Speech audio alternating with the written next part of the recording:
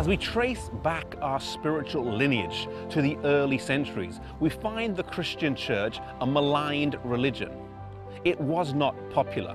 Many of the Christians in the early centuries paid the ultimate price for their faith with their lives. The Colosseum in Rome stands today as a testament of this fact. Under pagan Rome, the Christian church struggled along, but one thing was sure. The intensity of the persecution kept the church free from nominal and lukewarm Christians. If you were a Christian, you had to be all in. There was no middle ground. But in the 4th century, an event would come along that would change all of that dramatically. The conversion of Constantine changed the course of history for the whole of Christendom, and the roots of that come down here to York, England. In 306 AD, Constantine was declared emperor here. His father, Constantinus, was in Britain from 305 to 306 AD, and Constantine was with him until his death. He was then declared emperor, but it was not to be a smooth sailing. There were counterclaims to the emperorship from Licinius and Maxentius. And it was before a battle with Maxentius that Constantine felt he needed more help than just the soldiers he had, and so he sought the help of God.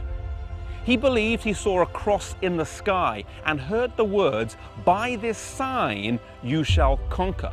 He took this as a sign to convert to Christianity, and a major switch began to take place. Rome would go from being pagan to papal, from paganism to professed Christianity. Many historians debate the authenticity of Constantine's conversion.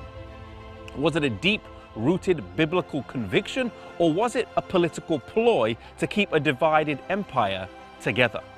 One thing is sure, though, that after his conversion, practices crept into the church that previously had no place there. Temples that were pagan were changed to Christian. The Pantheon in Rome was changed into a Christian church, and the names of gods were changed to Christian saints. For example, Jupiter became Saint Peter, and the list goes on.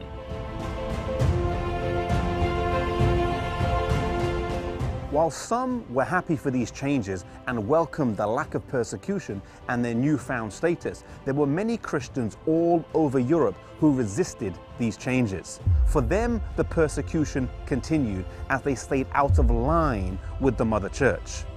These were Christians who were maintaining the pure apostolic faith that was handed down to them over the years. There were scattered groups of people all over Europe, in northern Italy, in southern France, the Celtic Church here in Britain, and in various other places. The Bible refers to them as the church in the wilderness in Revelation chapter 12, verses 6 and 14. They were not always the biggest, they were not always the largest, but God would always have a people that were true to Him and that were faithful to His word. And so from this point on, 2 branches of the church would emerge. The recognized, the mainstream, but the compromised church, and then the persecuted, often the smaller, but the pure church. The question for us today is, which one of these 2 are we a part of? May we never compromise truth for popularity. May we be faithful to God and to His word, no matter what the situation is.